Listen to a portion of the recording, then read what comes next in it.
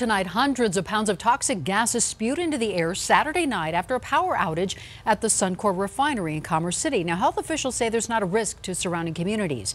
But as Denver 7's Jaclyn Allen found, neighbors just don't buy that. Well, in part, Ann, because this isn't the first time this has happened here at the Suncor refinery. In fact, we checked.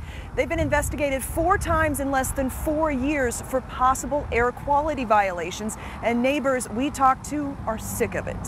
I saw a really big plume of fire. When the chemicals spewed into the air near her home Saturday, Liliana Amaro Flores documented it like she often does. Sometimes it smells like rotten eggs, sometimes it just smells like chemicals.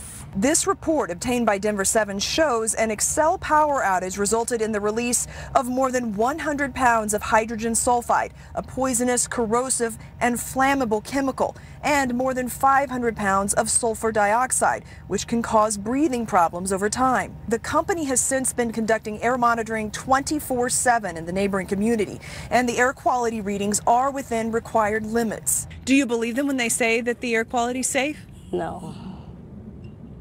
No, I don't believe it. It took me. Loretta Martinez has lived here 37 years and has lost track of the number of scares from the refinery. Just last October, a toxic orange cloud triggered road closures and warnings to stay inside. I'm asthmatic, and so I make sure that I close my windows not to breathe it in. I got my vaporizer and nebulizer. In a zip code recently named the most polluted in the country, neighbors are keeping a close eye on the flame, always wondering what it's doing to the air they breathe. They need to clean up their act.